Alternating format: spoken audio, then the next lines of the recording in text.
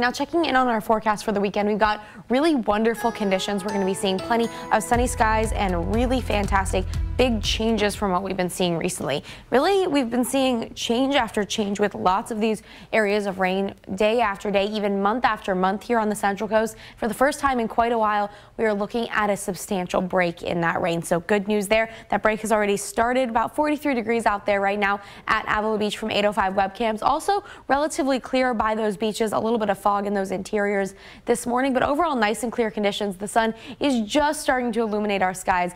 Beautiful conditions are expected for today. Checking out those temperatures elsewhere, still a little bit on the colder side in those interiors, only 32 in California Valley and Coyama Valley, 36 in San Ynez, a little bit warmer at 43 degrees in Santa Barbara for today, and 40 degrees in San Luis Obispo right now as you head out the door. Beautiful conditions, a little bit of fog that I just mentioned, especially forming up in those interiors of San Luis Obispo County, all around Paso Robles this morning as well. That could cause some visibility concerns for your morning commute. Just be careful when those visibilities fall on your roads.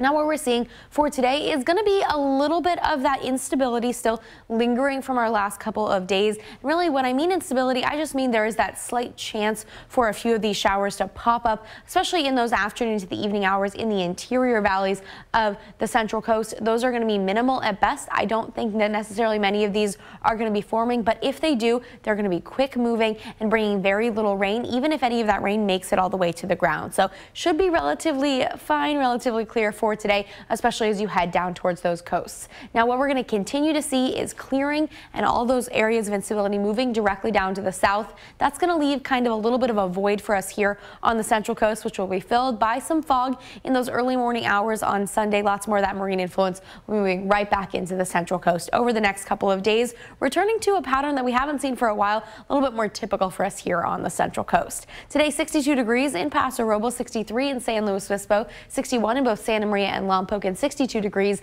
in Santa Barbara for today. Along our south coast, not too bad. Goleta at 61, 61 in Los Alamos in the 5 cities region. Nipomo at 61, 60 in Los Osos, and 61 degrees in Shandon. And along our north coast, slightly closer to what it was yesterday, 56 in Cayuga, 63 in San Miguel for today.